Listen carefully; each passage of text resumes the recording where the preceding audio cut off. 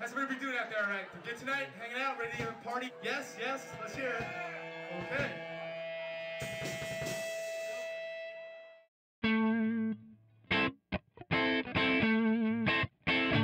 I grew up always playing guitar and drums. My parents were musicians. I think I just kind of wanted to go along that line. I had the band in high school, and I was like, Mom and Dad, I'm not going to college. I'm going to be a rock star. And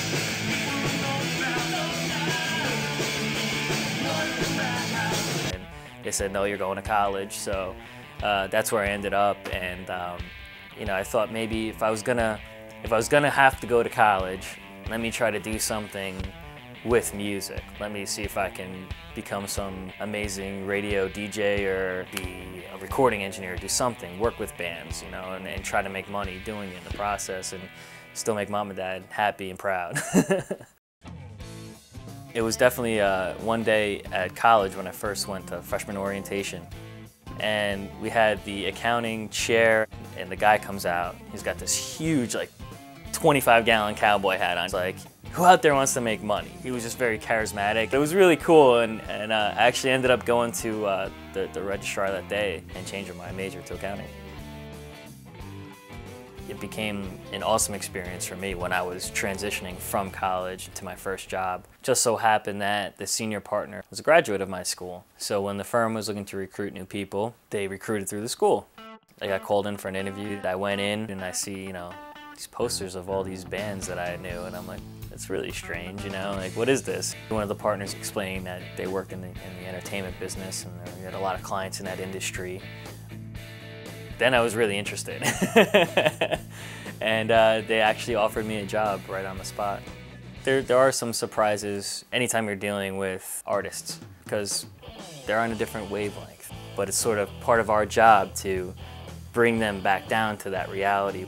The CPA definitely has an important role because on a daily basis we're looking through their spending habits, their revenue streams, and we sort of help them make educated decisions around those hard numbers. You might have a client that has a real strong career one year and the next year they don't, or maybe they want to take the year off. What are we going to do with all these people that are loading the trucks and the bus drivers? Can the band afford to take a vacation this year? Do we have to tour every year to sort of sustain this empire that we have going? If the band comes to town, there's been times where we have to drive out to wherever the concert is and bring the client their tax returns ready to be signed, and they just sit there backstage and sign all their returns real quick because they're not going to be someplace where we can FedEx them everything. There's different kinds of challenges, but those are the fun times because now you're really part of the action.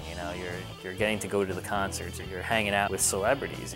You gotta kind of look at yourself from the outside and just relax and learn as much as you can from your seniors, your managers, the partners, and just take that in and use all that information to develop yourself. It does take some time, and I'm working at it. I'm definitely happy in the career choice that I made. Being a musician, I definitely have learned so much more about the industry, working in it every day, but it just so happens that I found the fit that was right for me.